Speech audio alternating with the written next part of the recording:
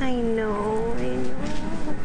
A follow-up ultrasound isn't a big deal for little Maisie, seeing as she's already undergone surgery on her obstructed bowels within 12 hours of birth, spent 5 weeks in the neonatal intensive care unit.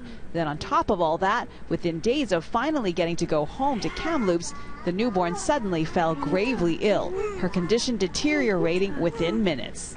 They basically said that there's a chance that she might not survive, and it was hard. They are life-threatening infections. A bloodstream bacterial infection certainly can be very devastating, even if they're able to survive it. And again, we do our best guess with regards to the antibiotics of the most common organisms. So while Maisie was bombarded with a wide range of drugs, this time her medical team only had to wait a few hours to find out she had E. coli, and the proper antibiotic was started immediately.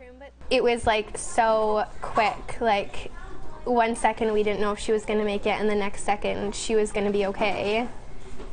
Like a miracle. There we go. And that miracle is thanks to a new blood analysis machine called Maisie. On average, it can diagnose a nasty bug 36 hours faster than before, and the results are more accurate.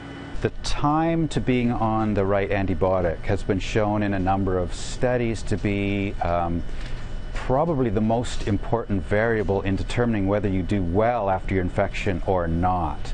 And the more severe the infection, the more important it is to have the antibiotics, the right antibiotics, going quicker.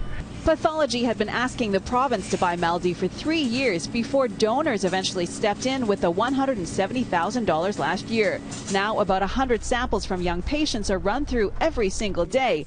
And amazing Maisie just got to celebrate 4 months. When people ask you to donate money, you never think like, oh, it's going to change somebody's life, but honestly, like, it does. Like, without that machine or without all of the machines, Maisie wouldn't be here, and I'm sure a lot of other children and babies wouldn't be here either.